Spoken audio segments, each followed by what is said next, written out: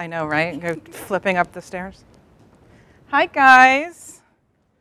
Let's shake it off. We're more than halfway through, right? Everybody's still awake. The problem now is that all I can think about is brie and a nice baguette and a glass of red wine.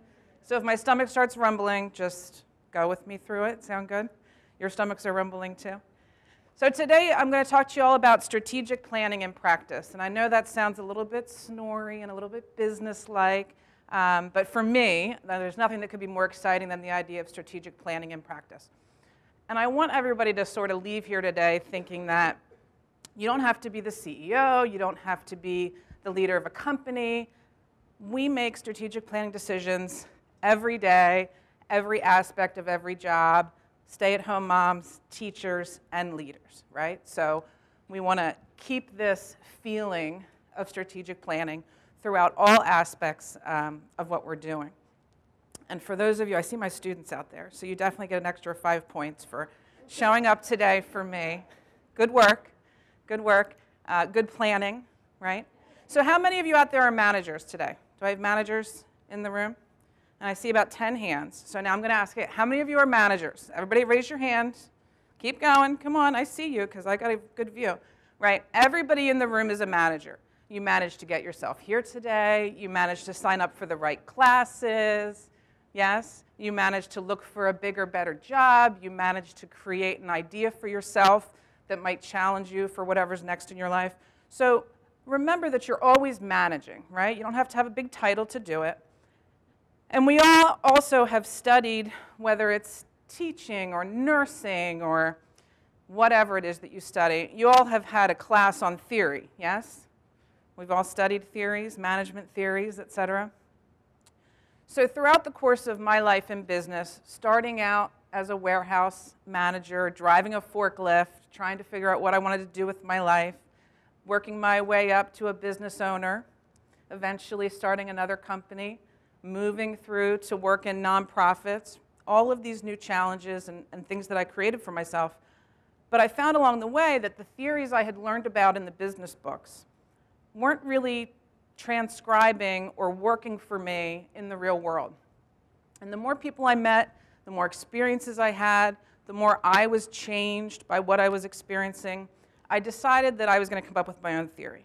So strategic planning in practice, we're going to start with a theory. Innovate, strategize, organize, and energize. And if you can do those 4 things, I believe that whatever stage of management you're in, you're going to be successful, right? So maybe we want to start a new business. We've got big goals, yes? Maybe we want to get a bigger, better job. Maybe we just want to lose a little bit of weight. Maybe we want to go back to work. Maybe we want to have another child. Whatever it is, we need to innovate around that idea. What does innovation look like for you?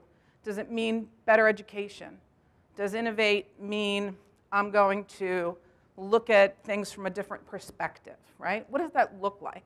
Create a space for change and a space that allows you to innovate beyond where you've been, right? We start there, we create it. Once you've innovated, you've got to strategize about it. And strategizing isn't scary, right? You've all done a SWOT analysis in your business class, your strengths, weaknesses, opportunities, and threats. So take your innovation and your idea, then strategize about it. What do I need? How am I going to make this happen for me? What support do I need from my family? What support do I need from my community, right? Can't do it by ourselves. What more education do we need? Strategize around it, get it done. Then you're going to organize, right? Can't do anything unless we organize. And when you're in business especially, I find that organizing your team, right? Let's say we're strategizing in business. We want to innovate and say, I want my current profits to be only 30% of my profits for next year. Sound good? I want to innovate and create a new job or a new stream that's going to bring in 70% new profits for next year. I'm strategizing around it, and then I'm organizing my people, my resources, my money, everything, making sure that each piece fits in the right place to support that specific strategy. But how many times are things changing? You guys find change happens in the world? Yes? I agree. Keyes is a famous economist, and he said, when the facts change, I change my mind. What do? And so often, too many people don't decide to change their mind when the facts are changing. And when we're strategizing and we're planning, I guarantee you the facts are changing every day. We've got things in our task environment that are changing, things like our customers and our suppliers, right? But we've got things in the general environment that are changing. And the gentleman before me talked all about that general environment. What is the weather doing to change the wine industry? What is politics doing to change the wine industry, right? We've got to pay attention to these changes that are going on. Remember our original innovation, keep strategizing, and make different decisions, right? Go back, reorganize ourselves when something changes. And finally, we're going to energize, right? Every person in your organization or your team, right?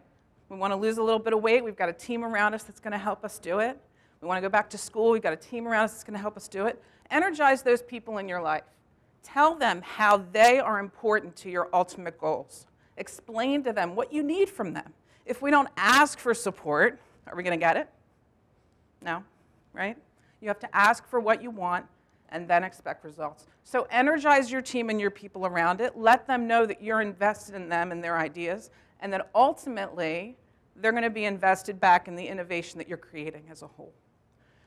So that's the idea, right? Strategic planning in practice. It doesn't happen overnight. It doesn't just happen in the CEO's office, right? It's going to happen at every dinner table, at every cafeteria on a college campus, yes? So use it, plan it in practice, and don't make business theories too hard. Innovate, strategize, organize, energize. Then you've got a plan. Thank you guys so much.